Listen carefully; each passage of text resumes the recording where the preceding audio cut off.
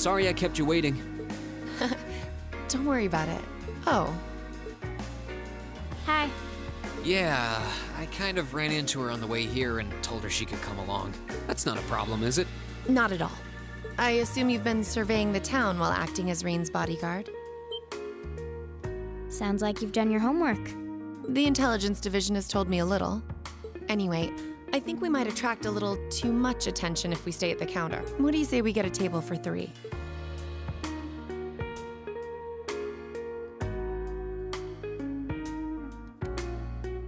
It's good to see you both. I think this may be the first time we've been able to have a proper conversation. You may be right.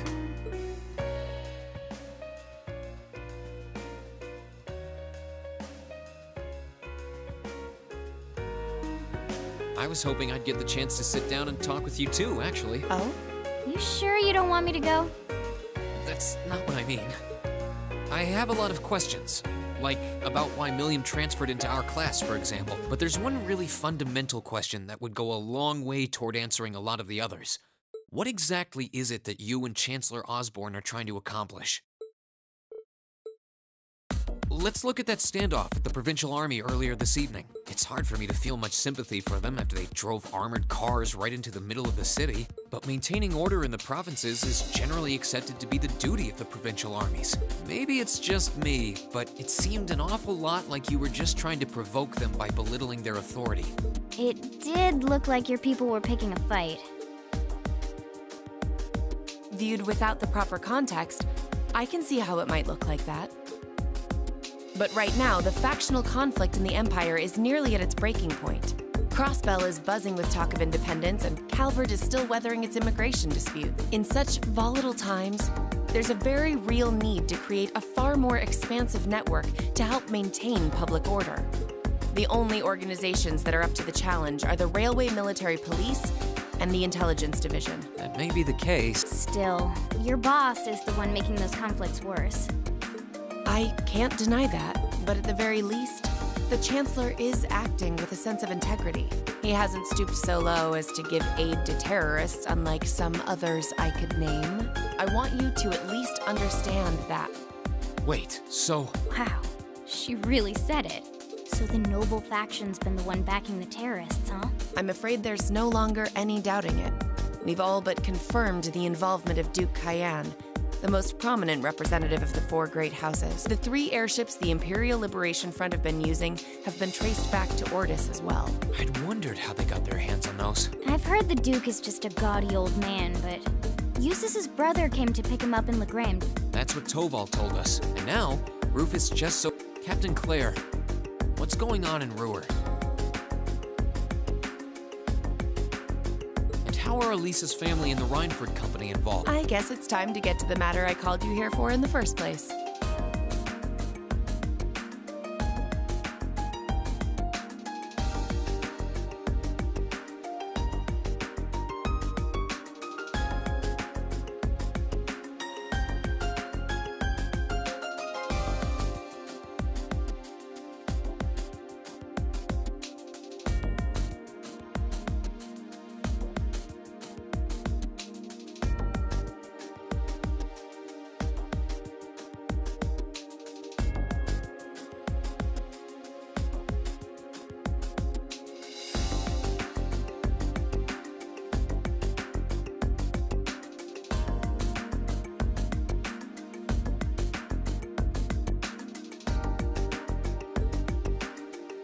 The Railway Military Police is currently weighing the possibility of a forced inspection of Reinford's first factory.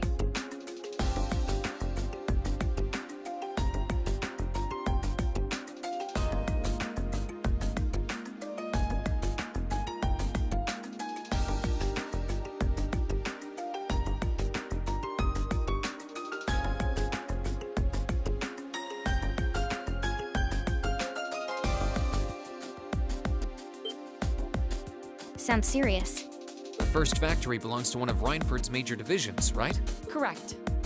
It's one of the main divisions and handles the bulk of the company's iron. They're also currently under suspicion of something I'm not at liberty to discuss. The 2 of you are aware that project management at Reinford is split up across several major branches, right?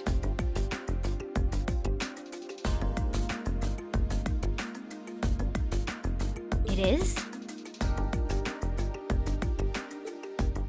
And on top of that, she's got her hands in the development of our Arcus units too. It's way too much work for one person. How many projects does Mother have under her wing right now? Well, I'm afraid I can't give a simple answer to that. But suffice to say, the chairman only knows about a small number of the projects in development by the... Lately, the directors have... Come to think of it, I overheard Alisa and Sharon talking about something like... For years now, Reinford has been the Empire's heavyweight when it comes to heavy industry and manufacturing. The company is split into different divisions that handle... The problem is that those divisions have simply become too large. Large enough to have their own internal... Are you serious? So even companies are taking sides. I'm sure Irina Reinford is aware of this to at least some, but the self-supporting accounting system she introduced has the side effect of granting each division a long leash. Because of that, I doubt... So, the first factory you guys have your sights set on for that inspection?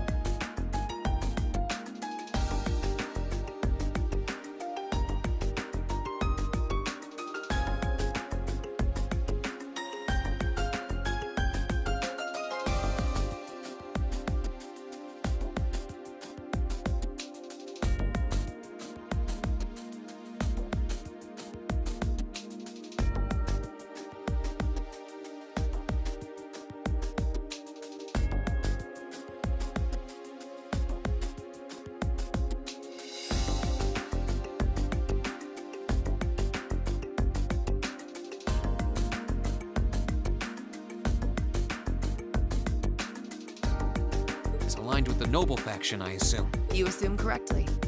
And the Provincial Army is doing everything it can to stop us. That's what led to this evening's quarrel.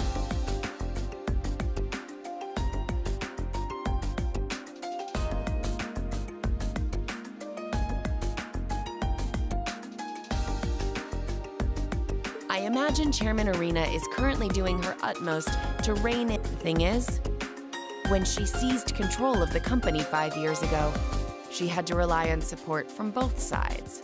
Being indebted to them like that, I have my doubts she'll be able to target the underlying problem. It's sounding shadier by the minute. You can say that again. The situation seems even more... And while all this is going on, the factional conflict keeps burning hot across the rest of the Empire. I've told you as much as I can right now. Tensions are mounting all over the country, but Ruhr has an extra fuse of its own. Try to gain an understanding of the crisis unfolding here. Then do your best to stay out of it. Whatever other lessons Class 7 takes away from this field study, I hope that ends up on the list. I wish you the best with the remainder of your field study.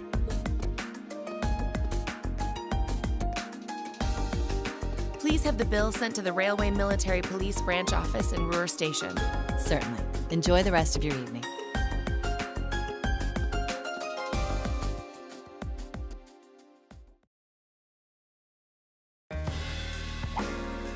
Wait!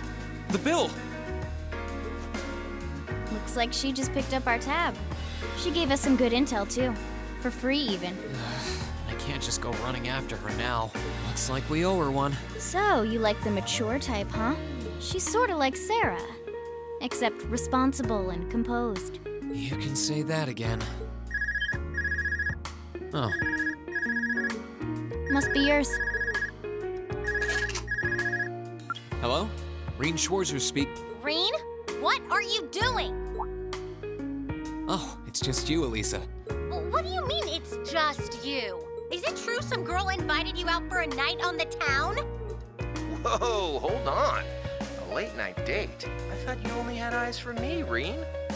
Anyway, good job, kiddo. You better spill all the details later, huh? He'll do no such thing. No, I'm sure there's nothing to worry about. He was with him too. Still, it was rash of you to go out on your own without at least consulting us.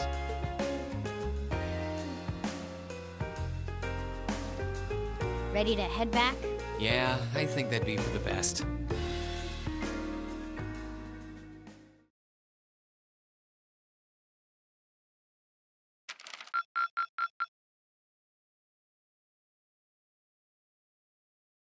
Drinks are on me someday.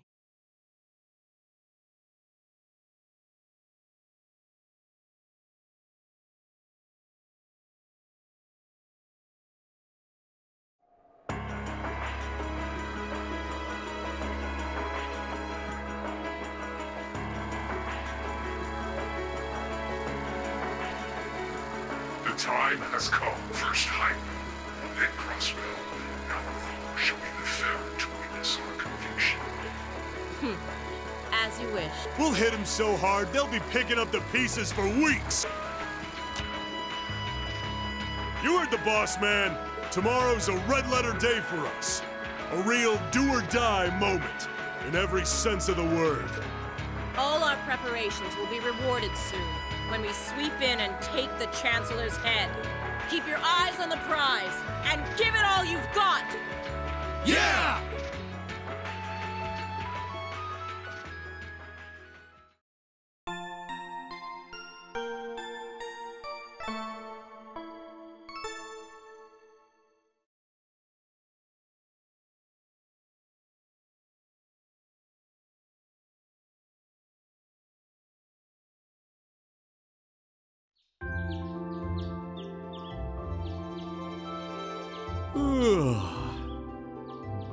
So tired. The air here is so fresh, especially for a city with this many factories. It must be because we're up in the mountains. I'll say, compared to the capital, the air quality is pristine. Well, the capital does have a few 100,000 more people living there.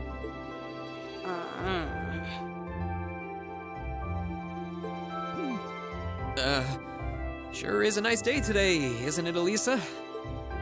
Not as nice as last night must have been. I told you, I'm sorry. Yeah, I'll bet you are. I cannot believe you! After all those things you said to me last night, you go rushing out to meet another girl! Ooh, the skies might be clear, but I'm sensing a stormy forecast today.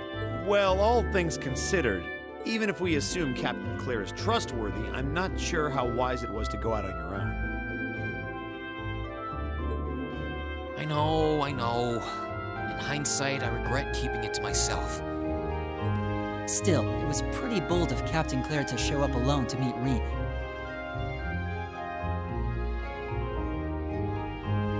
Even dressed down, I wouldn't have thought she'd go out alone with the Provincial Army on patrol. I'm guessing she's more than strong enough to handle herself. Not sure what her weapon of choice is, though. I wish I could have seen her all dolled up, though. But she was a real knockout. Come on, that would put a spring in any man's step. I don't blame you for sneaking out alone.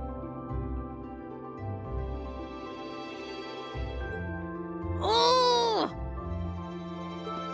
No! It's not like I knew she was going to show up wearing a cocktail dress. I swear! You seemed pretty taken by her when she showed up yesterday, though. And your eyes were glued to her right up until she left the scene. Oh, really? So while we were enjoying a quiet evening, you were out carousing with a beautiful woman, were you? You lucky son of for shame, Rean! We're here representing the Academy on a field study! I swear, you guys are just making things up at this point. But thanks to the information I got from her, we have a pretty good idea what's going on here in Ruhr. And now that we know, we should be able to do something about it. What do you think, Alisa? Yeah, I'm in. So in short, the first factory did something to catch the eye of the railway military police. And all the while, the provincial army's been here. Let's not forget that the first factory is run by... I know that the divisional directors have been operating without much in the way of executive, but Mother always allowed it. She thought that encouraging competition among the divisions would yield more innovation. I never thought that'd lead to something like this. Seems like the lesser of two evils. By the way, hearing about the first factory made me curious. Well, to give you a basic idea,